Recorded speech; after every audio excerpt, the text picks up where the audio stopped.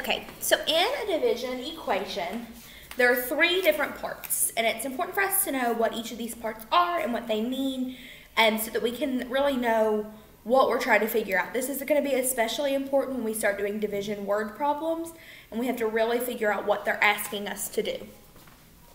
So I have written the division both ways, that you might see it. After today, you're probably not going to see division written like this. It's going to be written like this from now on.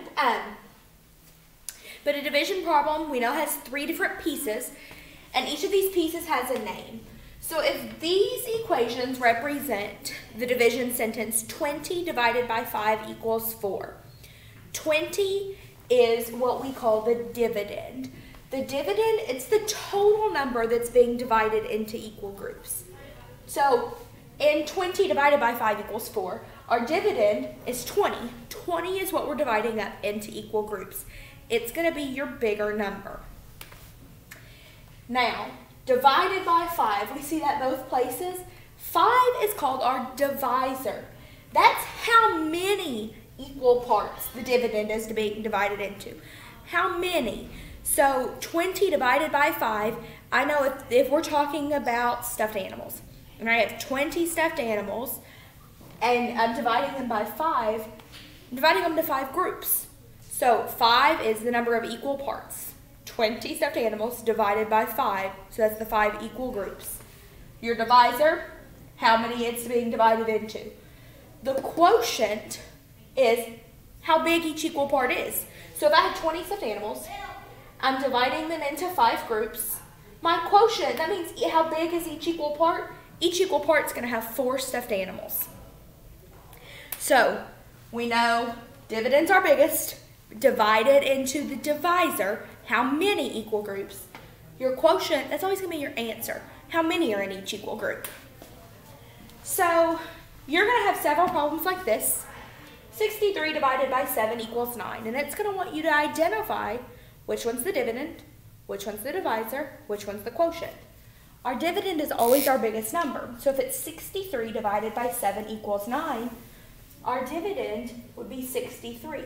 That's the total number of pieces I have. My divisor, how many equal parts am I dividing it into? How many groups are there? I'm dividing it into 7 groups, so 7 is my divisor. My quotient is how many are in each group. There are 9 in each group, so that's the quotient. What I would suggest doing on the next ones, we've got some riddles, I would always set it up. If you're being asked to identify quotient, dividend, and divisor, I would set up your problems like this. So we have, if the quotient is 5, so remember we have dividend, divisor, quotient. If the quotient is 5 and the divisor is 8, what's the dividend? What divided by 8 equals 5? Remember, we know what the division is the inverse of multiplication. So I could do 5 times 8 equals what? Because our dividend is the biggest number. We know 5 times 8 is 40. So the dividend would be 40. On another one, remember we have dividend divided by divisor equals the quotient.